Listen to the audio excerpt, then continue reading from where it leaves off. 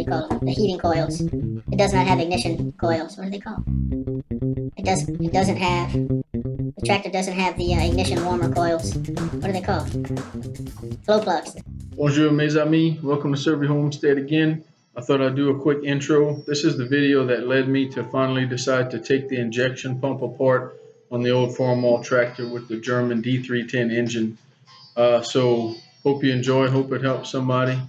It's kind of warm outside right now. It's late March and it's already in the mid 80s. It's just, man, it's summer. Bam, just summer. But take care. Thanks for watching. Please like and subscribe. I'll see you all later.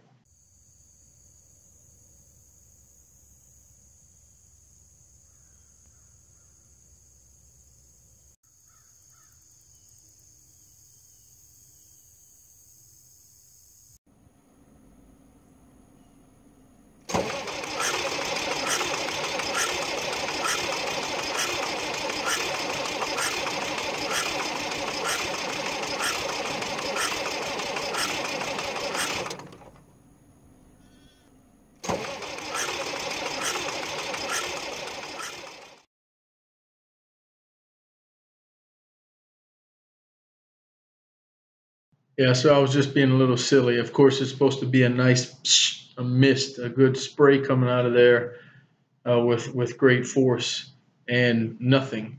So that was the final step that made me realize this is the injection pump.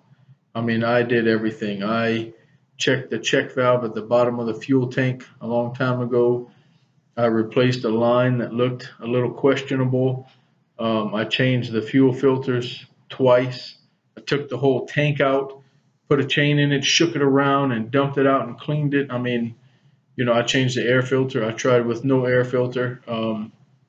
I adjusted the settings on the run, start, kill shaft and on the throttle shaft. I had taken the injectors apart and cleaned them and checked them.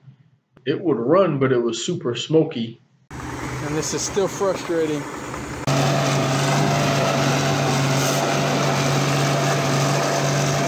And now I think it was because the only way diesel was getting through the injectors was on the intake stroke. As the pistons came down, each one came down to take in air. I think it was drawing in a little droplet of diesel and then compressing that diesel and then exploding it inefficiently and incompletely, thereby causing unburned diesel fumes to come out on the next exhaust stroke. So it was enough to run, like it was drawing diesel in instead of that diesel being squirted in as a mist. But I think that's the only way it was running, really. It wasn't responding to throttle hardly at all.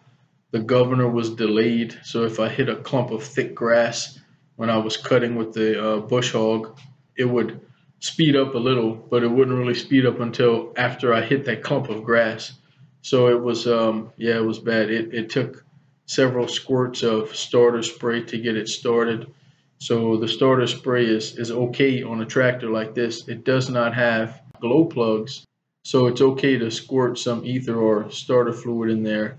In fact, it has this old original canister, and there was a button you could press and an electric solenoid would go and it would squirt, and then there was a metal line that went all the way around into the air intake pipe, and so it was made to give a little squirt of ether to start it up, at least on cold days. So anyway, that's what I had to do just to get it to run. And I mean, it killed mosquitoes because it was smoking like crazy, as you can see. But now I know that the pump is simply not pumping. And so all of this has led me to start taking the pump apart, and I'm putting those videos out as I can.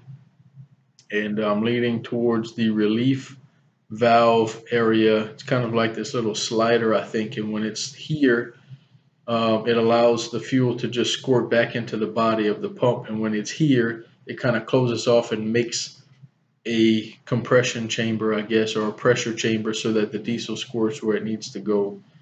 And I think that's where we're at, and I'm gonna find that inside the pump and clean it up and see if it's sliding where it needs to be or whatever, or if it's stuck in the open position where all the pressurized diesel is not getting sent. It's just going back into the body. I'm not sure. So thanks to a viewer for that. Actually, I found a video just from this year, or a couple of months ago. There's hardly anything about this tractor out there. And so I found a guy, his channel is called Salam Sehud. I'm probably saying it wrong, but I'll put it down in the description. He was working on a 4-cylinder one from a bulldozer, but it's the same Bosch injector. It's just a little smaller. And I learned a lot by watching his. He actually had to fabricate a couple of parts for his, but it just made me realize, oh, somebody else is brave enough to take this bad boy apart and work on it. He put it back together like it was nothing. And he explained it well, and I learned a lot, and I commented on his video, and he commented back, and so it gave me a renewed vigor on getting this thing working again. So I appreciate him. Thanks, man. So that's where we are. Watch out for those videos. Please subscribe if you like our stuff. So this is about tractors. We have the little Yanmar tractor that's still in limbo. We have gardening. We have goats and sheep and chickens.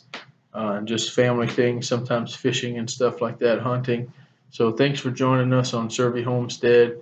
I am Dustin, and we appreciate your support. Please subscribe and click that like button and the notification bell so you know every time we make some content. Au revoir, mes amis.